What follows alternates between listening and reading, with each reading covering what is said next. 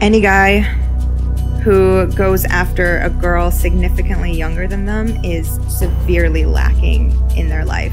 What? And I mean that confidence-wise. I mean, like, they are falling short in so many places that is the only place they can turn to feel like they have something on the scale of power. And ultimately it's predatory. There's just no way to because you're manipulating someone who is not aware of what they're giving you. And it's unfair. Nigga, what? You have to keep in mind the women that are speaking right now are adult film stars who have given themselves away to older men that were giving them money. They're just speaking from their experiences that they went through whenever they sold their soul.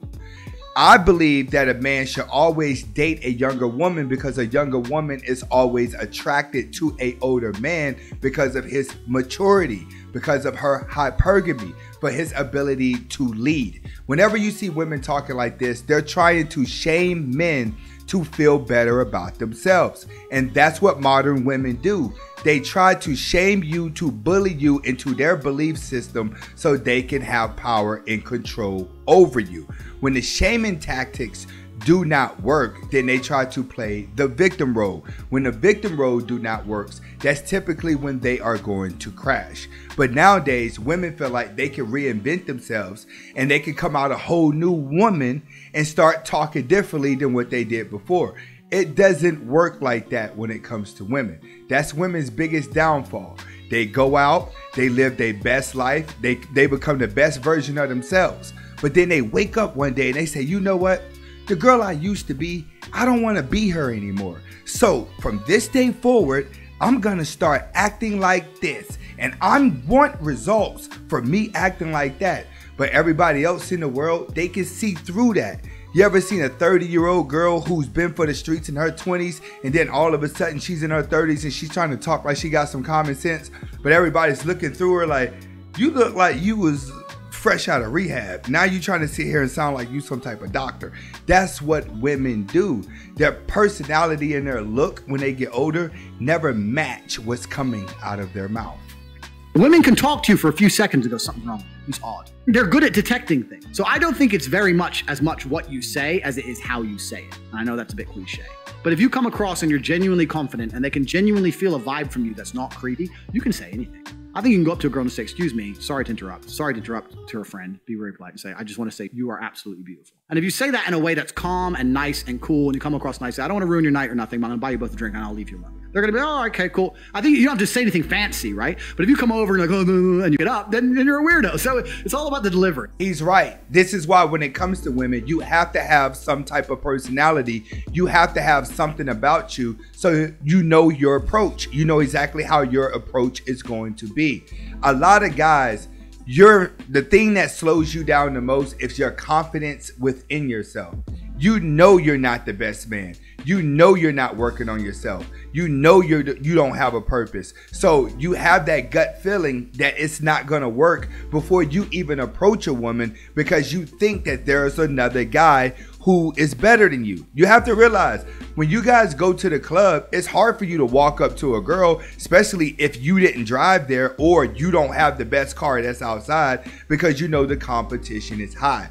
The best way for you to get better at approaching women is to feel like you're valuable. And the only way to feel like you're valuable is to actually get out and work for it. You have to get knocked down and get back up, knocked down, get back up, knock down, and get back up in order for you to achieve that toughness within your heart. And I'm talking business-wise. Heartbreaks, trust me, you'll get over heartbreaks fast when you learn how to adjust to business. Without learning the toughness of business, you're never going to have that confidence in real life to walk up to a woman because you know you're short-handed. You know you don't have money, you know you're not in shape, and you know you're not the best looking guy in the world.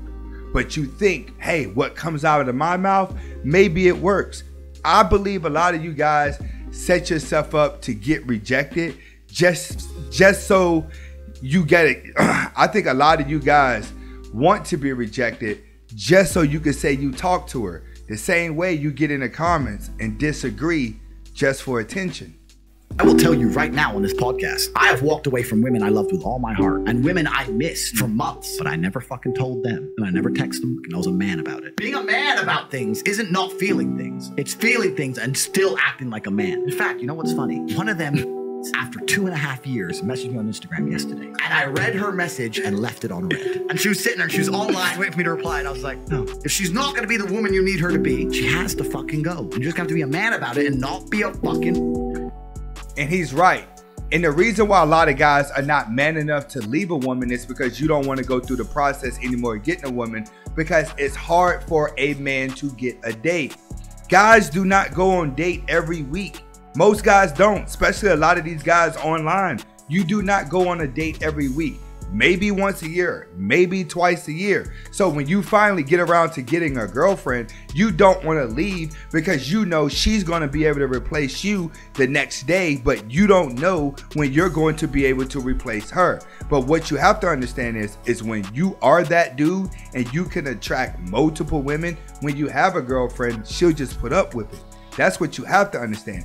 Women love having the guy that all the girls want.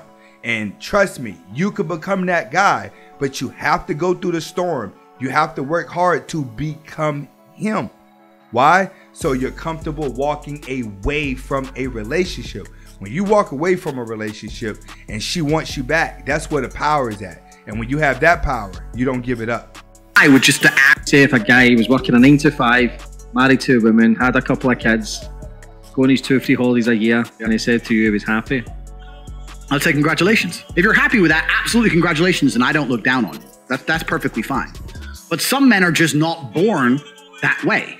Some men are born with something else inside of them, with a fire inside of them, which cannot be extinguished by beans on toast, TV at night, 9 to 5, sitting around with your wife, a couple blowjobs a month. Some men are not satisfied with that. My time on the planet, I guarantee, will be more eventful. I will die with more stories. I would have made a bigger ripple in space-time because I refuse to comply with just the average, this is okay, you'll be happy with this, take it. There's always been that class of person. Even since the dawn of time, there's been the normal guy, and then there's been the dude who insists on conquering the world. There's been Napoleon who says, no, taking this and this and this. And he's right. This is the mindset that men need to have. You have to have an ego that's willing to compete, but you can't be prideful. What do I mean? You have to be willing to compete with every man, but you can't get to the point where you feel like you can't learn anything from anyone. And that's what a lot of guys are facing. The nerds that have been online constantly collecting information all day long, it's hard for you to create a life outside the internet. It's because you gain so much knowledge that you think you know everything about life, and all you've done is just scared yourself away from reality because you're afraid to face the hardship. In other words, everyone has the knowledge now. They're just weak with the knowledge because you haven't gained life experiences.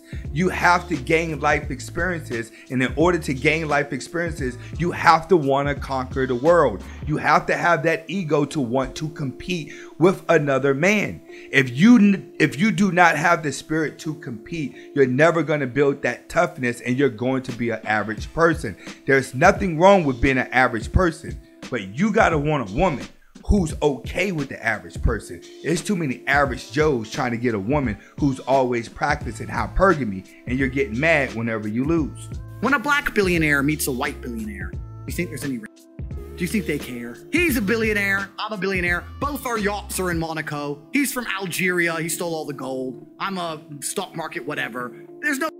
The racism's for the poor people. Because if you keep the poor people divided, they can't wake up long enough to do what I did and read about how money works. Because if they do that, we're got big trouble, right? Then the slaves will wake up. You don't want to deprogram the slaves. So you have to convince the slaves that it's not the monetary system's fault that you're broke. It's not the monetary system's fault that you continue to work for a set number of dollars and the price of houses just keep going up and up and up. It's not the monetary system's fault. It's the white man's fault, or the black man's fault, or the Asian people's fault. Someone else's fault. I think all this stuff, feminism, racism, all these things, I think they're all control mechanisms. They have to keep the poor people fighting amongst each other, because if the poor people all unite, then it's much harder to control us. He's absolutely right. You have to think outside the box. There's no such thing as I'm woke, but I'm broke. No.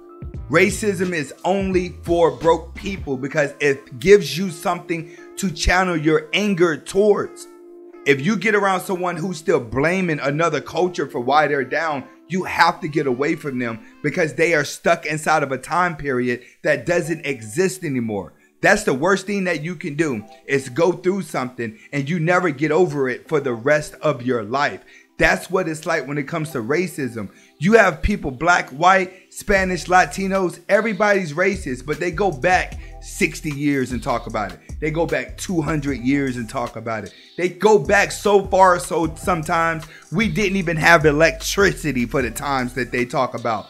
But the people that spend a lot of time talking about that, they go nowhere in life. Their brain is so little. Once you get out and start experiencing life and you go back around these people, it will agitate you to how far behind they are, and you have to eliminate them. This is why a lot of people that gain success, they get away from their family. This is Anthony Spade. Hopefully you guys get the message behind the video. Comment, like, subscribe to both of my channels. Hasta la vista.